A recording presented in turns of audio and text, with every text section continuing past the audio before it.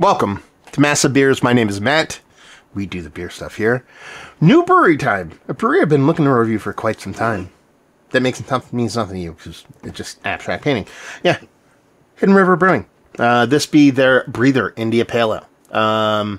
This was canned. It looks like 10/18/24. We're in the beginning of November. It looks like a 6.7% IPA from Douglasville, PA. I actually do dig the can. It's just like an abstract painting as a can, but I dig it. There's something about it I kind of love. And Hidden River, I've had a couple of their beers at Shares. I had a couple of collabs on the other brewery side of things, but I've never actually had one of their beers on on its own, on proper.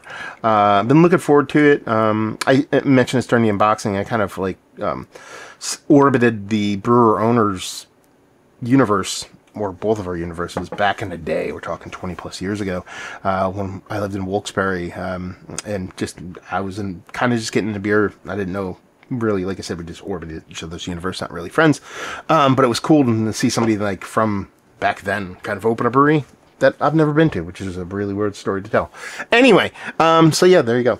Beer wise, I mean, it looks all the part of what you'd want from New School Haze. I mean, it has this rich kind of dull pineapple juice, apricot juice kind of look to it. Has that pinky finger of this kind of really nice white kind of fluffy, creamy, slightly bubbly, soapy kind of edge to it. And just really glows. It almost glows. Looks like it has a light underneath it. And the way it kind of comes off, the vibes it kind of produces. Give it a whirl. The head comes back with a vengeance. Let's see him get a nose. Man, it smells really good. Like, it's a very, very impactful nose. You're talking about sub 7% here. Just bursting at the seams with this really vibrant tropical fruit, pineapple, with this bright citrus kind of component in it. It is just vibrantly jumping out of the glass. No precursor to a big bittering or any kind of like dankiness or greenness or anything like that. It comes off very much on the nose. Could change in the taste, but very much on the nose, like a straight up New England style hazy.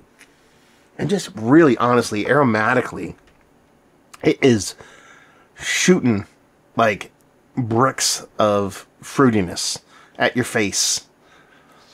Bricks of fruitiness at your face. I don't know where I got that one from. Anyway. So yeah.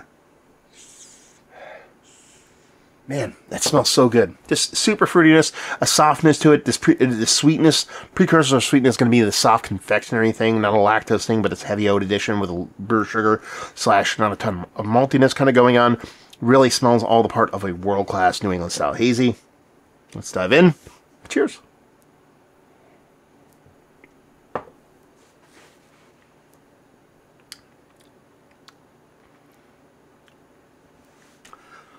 That's delicious.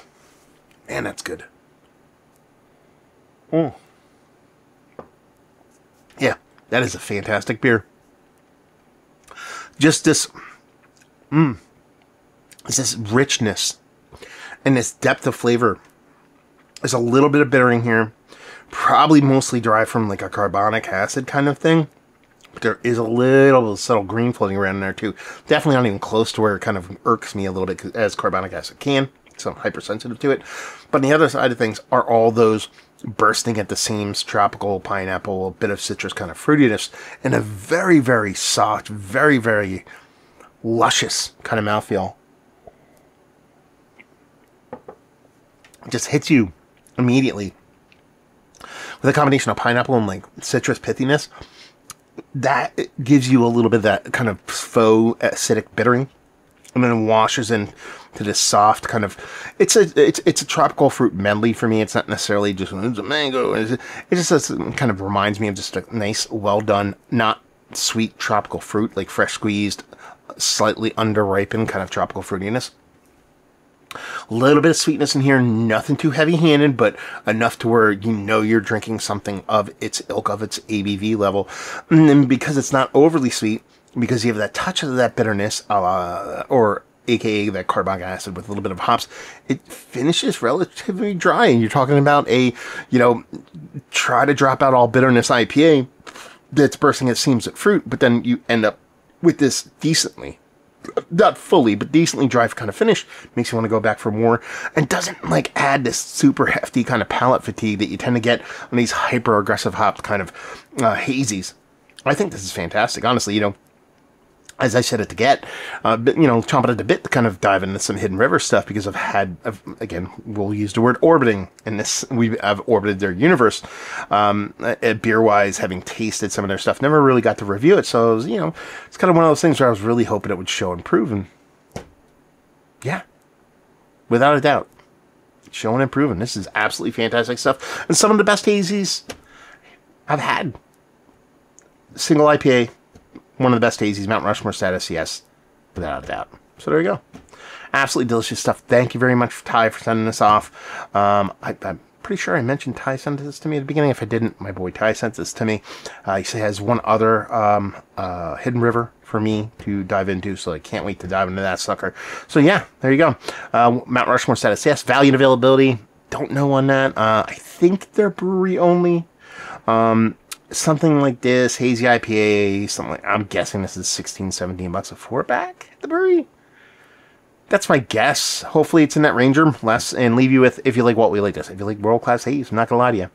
You know, there are for me, you know, the best of the best when it comes to hazies, and this is definitely no slouch.